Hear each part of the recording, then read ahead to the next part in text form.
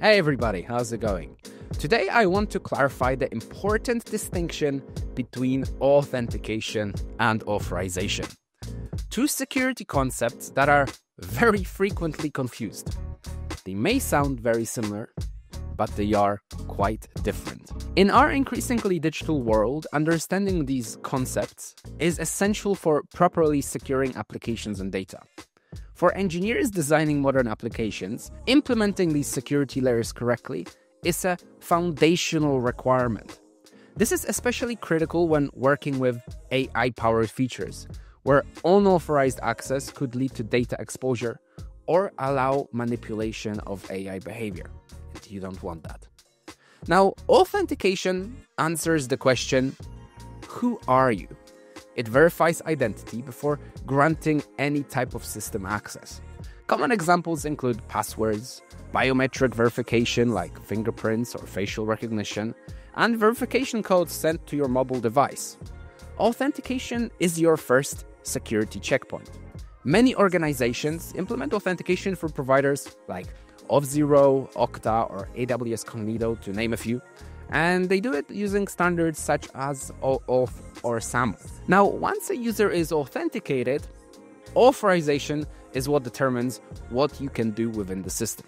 It answers the question, what are you allowed to access?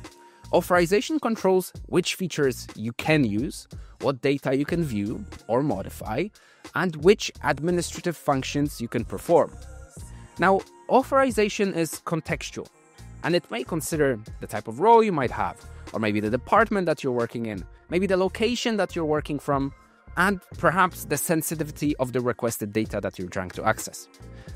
The fundamental difference between the two is that authentication confirms your identity, while authorization grants appropriate permissions based on that identity.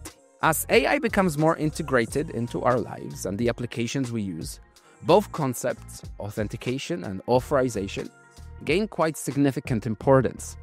Now, AI systems require proper authentication to verify the user's identity and clear authorization boundaries to ensure they only have access to necessary data.